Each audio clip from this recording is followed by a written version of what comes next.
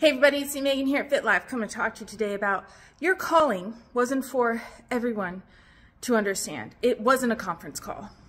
So it wasn't for two people on both sides to be hearing you or anyone else but you and God and your higher power and where you're meant to be and what you're supposed to do, right? And our paths may be different, but that doesn't mean that I have to totally understand what you're doing or you understand what I'm doing. But it's what's meant to be for, each of us as individuals in this life. And as long as, we are kind and good to one another and respect each other and know that we all worship the same God and that, to live in unity and in peace within that and respect each other's individuality, it makes this world a good place. So peace and kindness, and sometimes we got to mind our own business too. So just some more information on your fitness journey, and please subscribe to my YouTube channel.